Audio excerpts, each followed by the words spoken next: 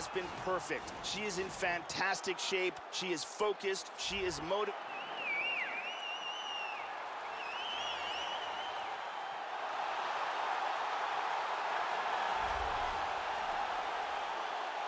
The Great set to enter the octagon once again to defend her title.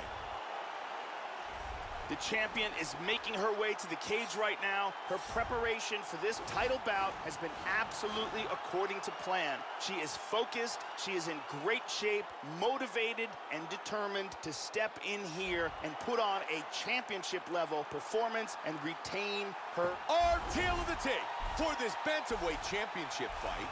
Dynamite is 18. The Great is 20. The Great, Dynamite. Ready? Here we go! To the flying knee! White trunks for Dynamite. Black trunks for the champion. Wow, swing and a miss. Oh! Oh! Oh!